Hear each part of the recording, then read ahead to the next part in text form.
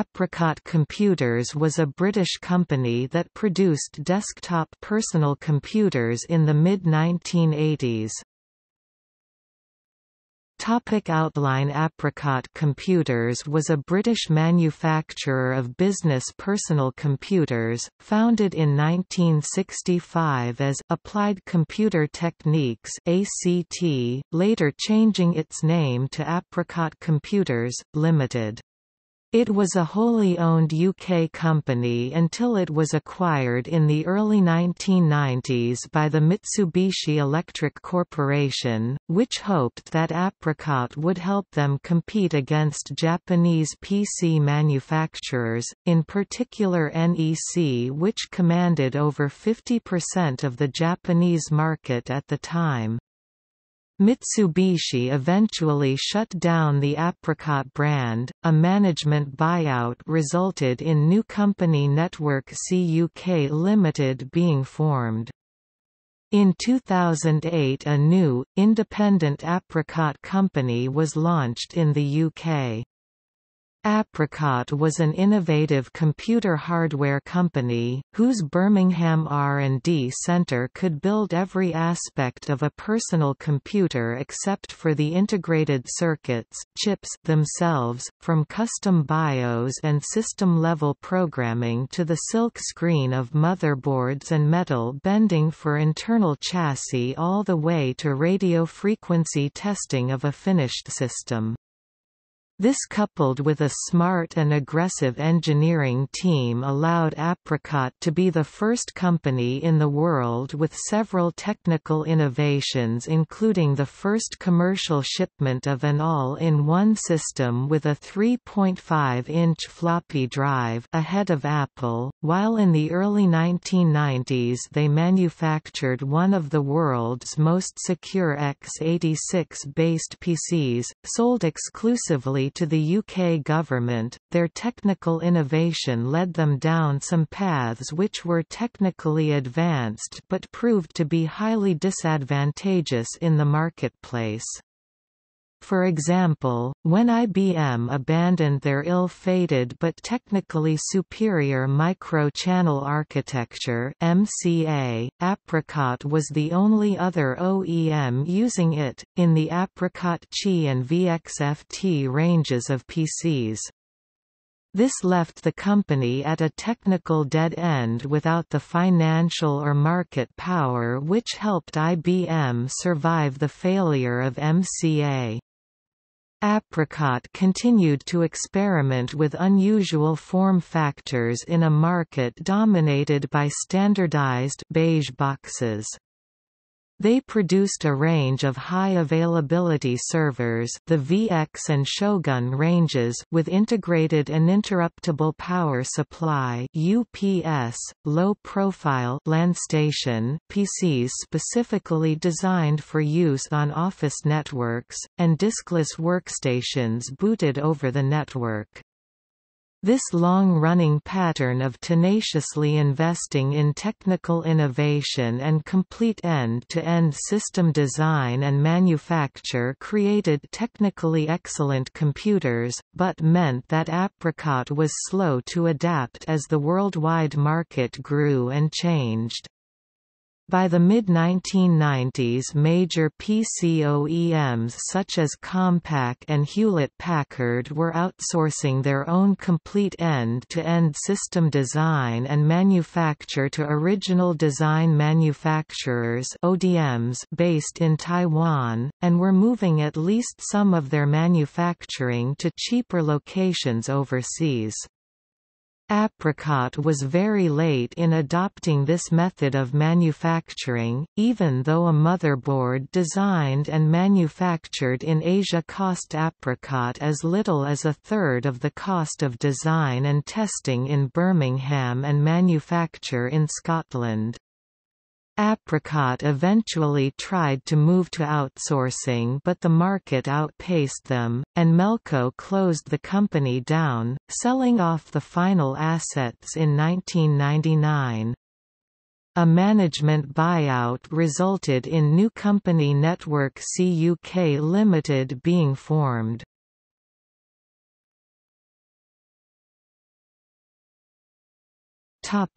History.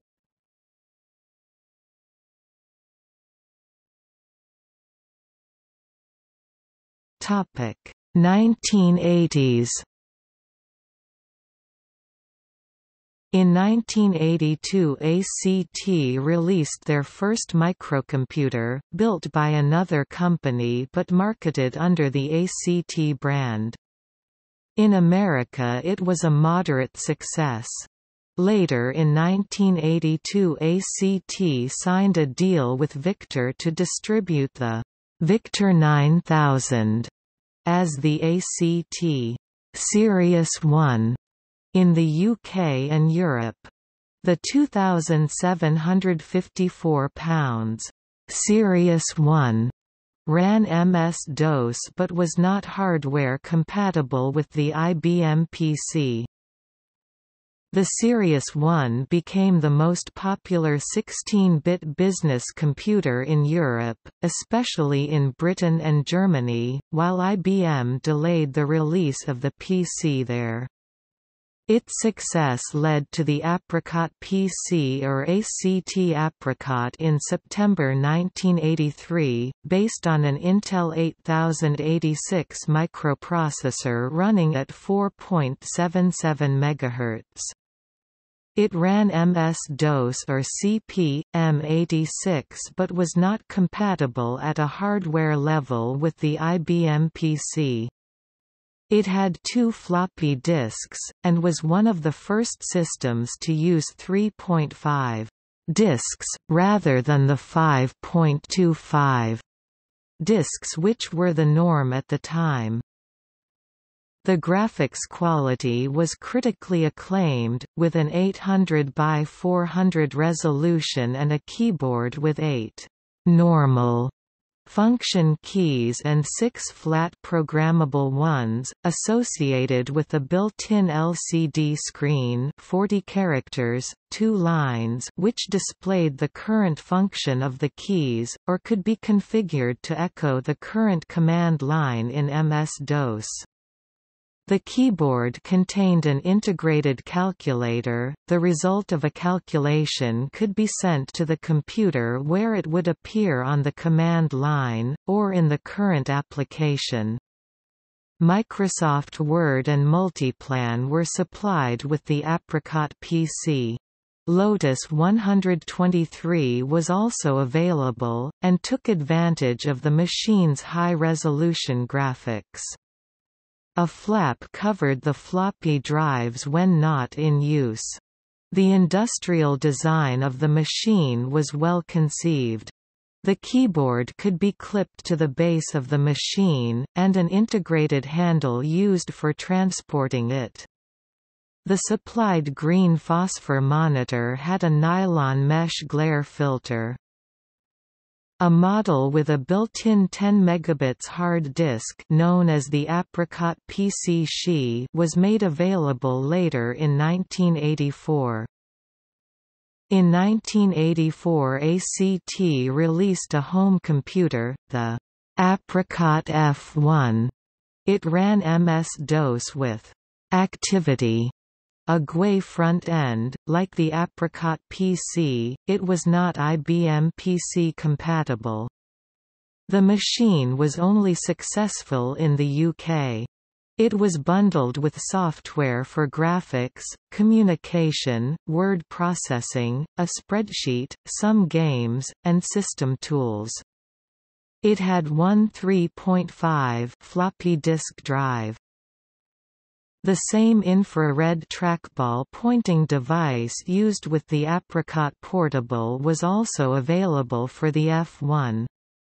Also in 1984, the Apricot Portable was released, with an infrared keyboard, a voice system, 4.77 MHz CPU, 640 by 200 LCD display for £1,965.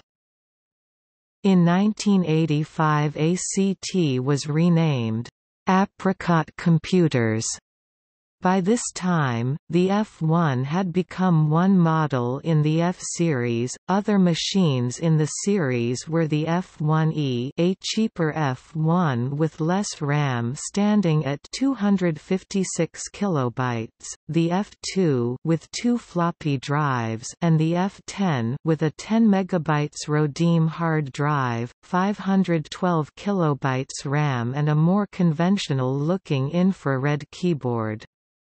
The Activity GUI was replaced by GEM. The F1E contained a 360 kilobyte single-sided floppy drive, and the F10 contained a 720 kilobytes double-sided drive. Some F1E computers shipped with an expansion card that could also be used in the F10, that would modulate the RGB video signal to RF, enabling the computer to be used with a domestic television set. This card also contained a composite video output. The machine was unusual in that it contained the same 36-way Centronics parallel port that appeared on many contemporary printers and continued to do so until virtually replaced with USB and Ethernet. This means that a standard 36-way Centronics male-to-Centronics male cable needs to be used to connect a printer, and these were hard to find since IBM had introduced the DB25F connector. The F-series infrared keyboards contained a real-time clock. During the machine's boot sequence, the BIOS would graphically prompt the user to press the date/time key. This would transmit the date and time settings from the keyboard to the computer via IR, setting the RTC in the computer. The infrared trackball could also be used as a mouse by tilting the unit forward. The ball protrudes from the top and bottom of the unit and can roll on a surface. The units also shipped with fiber optic light pipes that can channel the IR signals, designed to prevent multiple keyboards and trackballs from interfering with adjacent machines in office environments where multiple F-series computers were predicted to be in use. The F10 shipped with a PC emulator, which provided very limited text mode support for IBM PC-compatible applications, but was unable to run applications that used graphics modes.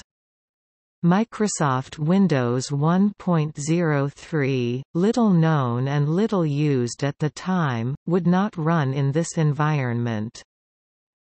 The last Apricot computer not to be IBM compatible was the XEN, October 1985, a 286-based system intended to compete with the IBM AT and running Microsoft Windows, now known as Windows 1.0. It was superseded in 1986 by the XEN-I, the first in a line of IBM-compatible systems. The Xen-I initially shipped with a 5.25 floppy drive to further improve its IBM compatibility. The 3.5 drive made a reappearance when IBM themselves switched formats with the release of the PS2 range.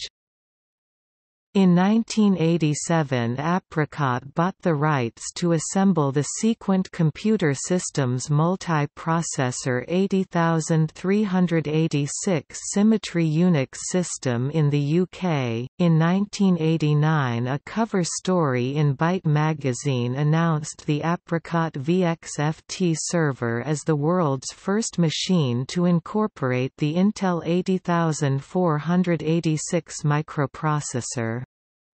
This machine, designed by Bob Cross, was a fault-tolerant file server based on microchannel architecture, incorporating an external RAM cache and its own UPS.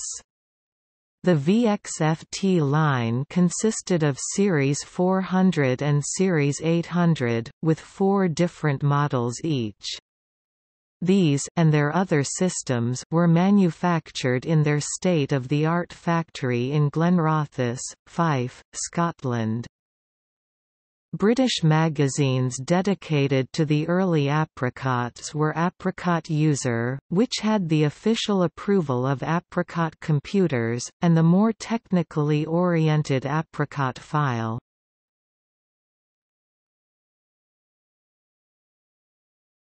Topic: 1990s.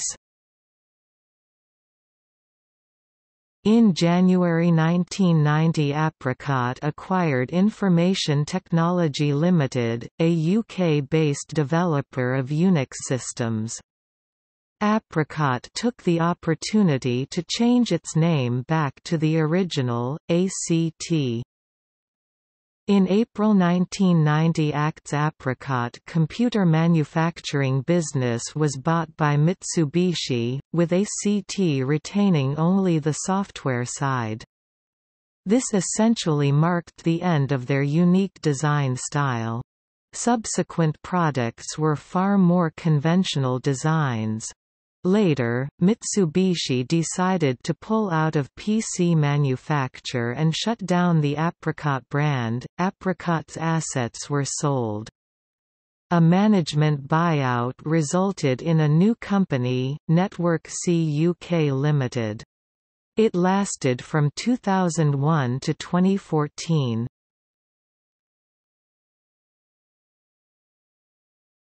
Topic: Apricot comeback 2008. Mitsubishi continued to use the Apricot name on several computers until 2008. In 2008, a new, independent company was launched in the UK, with its first product coming out in October 2008, the Apricot PicoBook Pro, a VIA Nanobook-based netbook. However, this suffered from poor reviews and the new Apricot Computers Limited was dissolved in May 2012.